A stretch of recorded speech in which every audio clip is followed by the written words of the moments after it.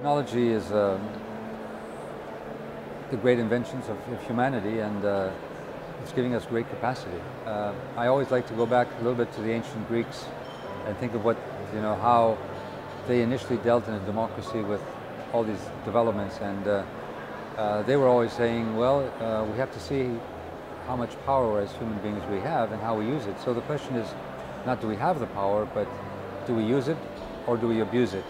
And when it was abusive power, that was called hubris in ancient Greece, and that was basically anathema to the gods.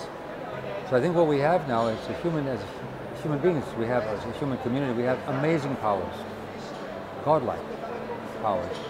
So the real question now is not the technological advances, which will continue and which are very important, but the question is how we use this technology and what areas and how we do it for the better of our society, how we do it for the common good.